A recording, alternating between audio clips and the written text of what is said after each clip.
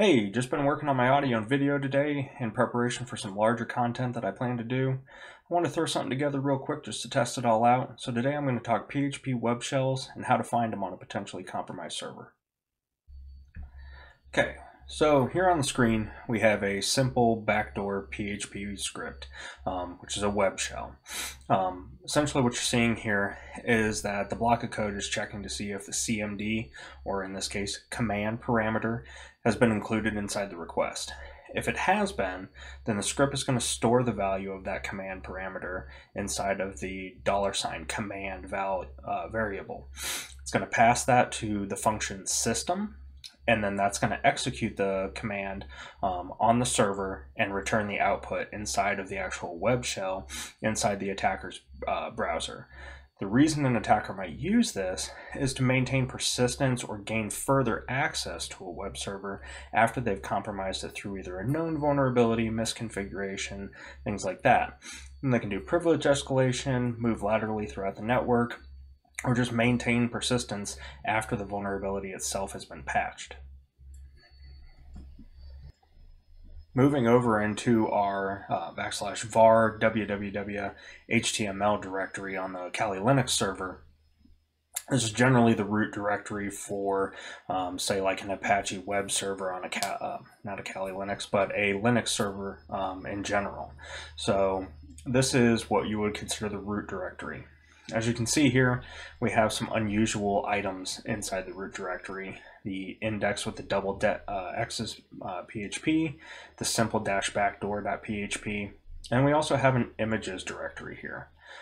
So what we're gonna do is use grep to discover any potential malicious PHP web shells that might be hiding in any of these files, or potentially even in an image inside of the metadata inside the images that are in that folder. Okay, so looking at our grep command here, we're calling sudo. We need that because we're going to be running underneath the var directory. Inside of any of the directories that are below var, you can always run into protected items that need root privileges. So we're going to go ahead and throw that on there just to be safe, to make sure that we can read them in case Kali, the user that we're running as, can't. Grep, that's a simple command line utility. It allows you to search for specific patterns within files, groups of files, directories, subdirectories, what have you. It's a super powerful tool. The -r, that means to grep recursively. So we're going to start, as you can see at the end there, with the /var /www, and then we're going to recursively look for this regex pattern all the way through any of the subdirectories. So that images directory that we saw in there, we're going to check inside that as well. The -p, that means that we're going to do a Perl style regular expression. Perl style allows for a little bit more advanced pattern matching. Then the $n tells grep to include the line number inside the file that matched the regex. That way we know specifically where to find it. Say we had a massive file with thousands of lines, we need to know where that malicious piece of code may be hidden inside of it. Following that, we have our actual regular expression. These are all the keywords that we want to look for. As I mentioned, these are going to be most of the words that you're going to look for if you were looking for malicious PHP. There might be some others out there. There might be different ways of invoking things, but for the most part, these are going to catch the majority of PHP web shells. Finally, what it's going to say is that if you find any of these words followed by a 0 or any more spaces and an opening parentheses, then pattern match that. So we're going to run this. We're going to see what we get.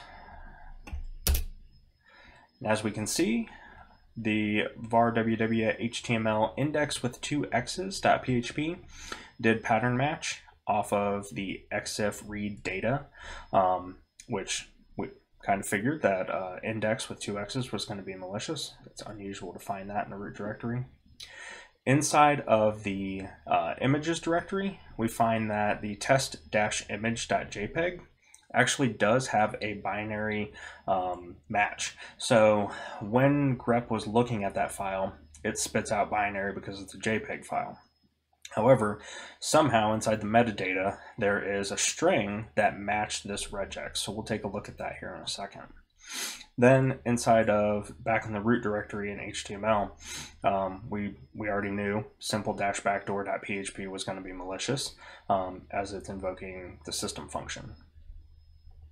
So inside that image, we can see here that if we just cat that image, you get all this binary data that we can't read as normal humans.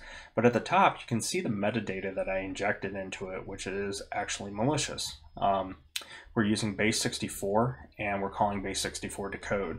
But in here is an actual command that index with 2 x's .php will call to get the data from the test image, and it's going to use that test image data. So the make and model metadata, it's going to use that inside of a malicious command. So different ways to bypass firewalls, to bypass EDR, things like that, by invoking metadata information out of other files, stuff like that.